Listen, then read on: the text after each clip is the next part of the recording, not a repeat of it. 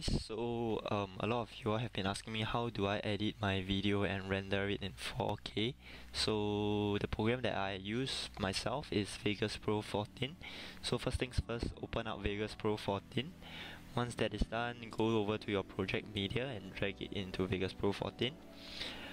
When you import your source file for the first time, they will ask you, do you want to set your project video settings to match this media? Click no, because normally I like to set my own 4K project settings. So once you imported the clip in that you want, go over to this gear above the displays. Alright, once you click that, project properties will pop up, and over here you can select all the templates that is inbuilt in Vegas Pro, but today we are not going to do that. We are going to make our own 4K template. So for width, change it to 4096, and for height, change it to 2160.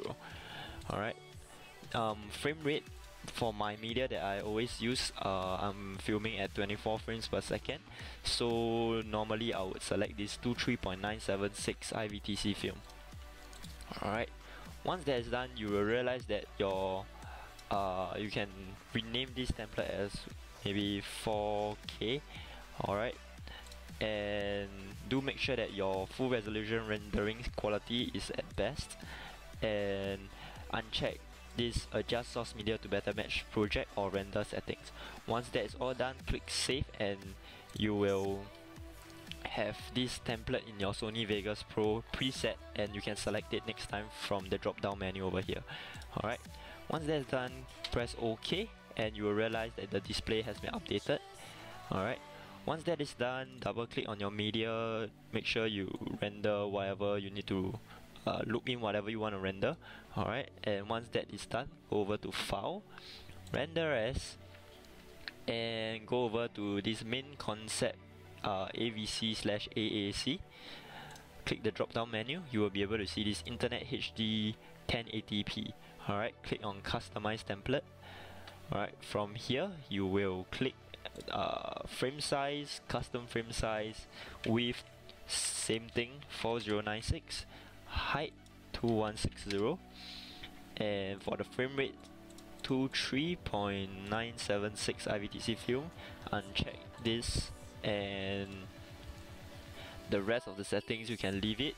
Template, you can name it to 4K, and click save. OK, and you will be able to see this template appearing at your render settings next time. Alright, so once that's done, press enter. There you go, you will see this 4K. This is created just now, and you can actually click favorite so that you know once you check this box, you will show all the 4K settings that you have already favorited.